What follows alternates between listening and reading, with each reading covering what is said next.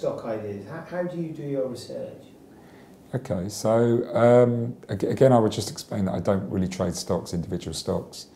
I do trade the stock indices, particularly the American ones. My research, obviously when I worked at a bank, we would get research from lots of other banks.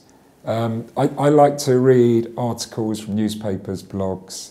I like to get a range of sources. I like to talk to people to get their views. In my later, more successful years, I tried to find opposing views to what I thought. And that was a very big aspect in my most successful trades later on, as I say, towards the latter stages of my career. In my earlier years, I would often be looking for corroboration in terms of research. So if I sort of done something, I would seek out something which sort of backs my opinion. And that led me into some really unfruitful paths. Whereas later on in my life, and this is something almost sort of behavioural finance, I don't know if you're familiar with confirmation bias or cognitive dissonance. It's how we have a tendency to try and find data which supports our own view, or evidence which supports our own view. And of course, if your view is wrong and you're looking for supporting evidence, you're just going to be going down the wrong path. Well, actually, if you have a view and you can try and disprove it and it still stands up, then you've actually got a much more plausible trade. And that's the same for technical analysis. So now when I do technical analysis, and when I've done it in recent years, if I found an idea and I liked, I would then try and deconstruct it. And if it was still solid and it still stood up, then I felt I felt far more confident with that trade. And the example I gave you of the trade I described a few minutes ago, that was something where I tried to deconstruct it in every single way, fundamentally, through data,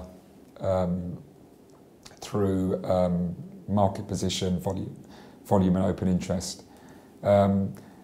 Fundamentally, it didn't stand up, but I still went with it because it had a very technical, strong case. And actually, fundamentally, it was proved yields came a lot lower that year, later on. So, which again, I made money on that side of the trade as well. Again, because I think I'd had a strong fundamental view. But often the market will back the fundamentals for short periods.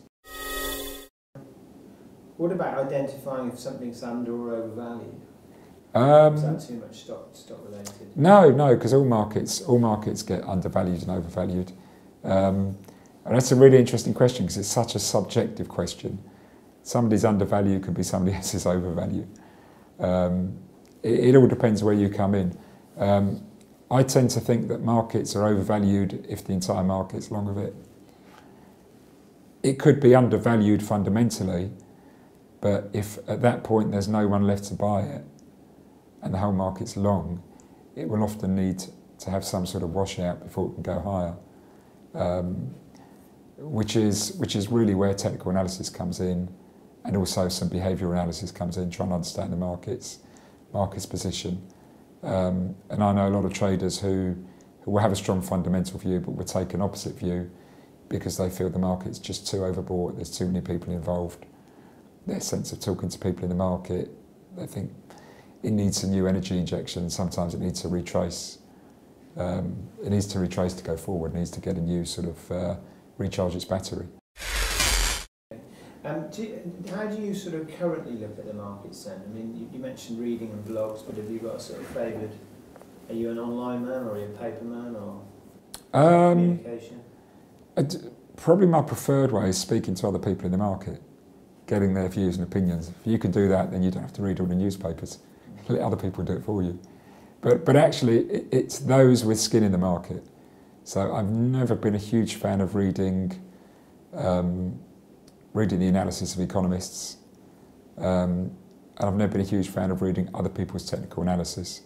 I always find do your own technical analysis is far more valuable.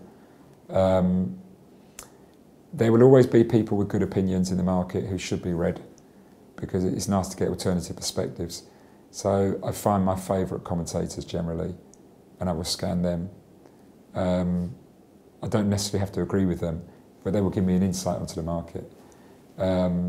Certain websites, Certain companies will have good websites with good analysis on there. Bloomberg always has good analysis. That's usually free. I think because of my closeness to the market, I have some good contacts in the market, always full of their opinions and stories. And those are the most valuable to me.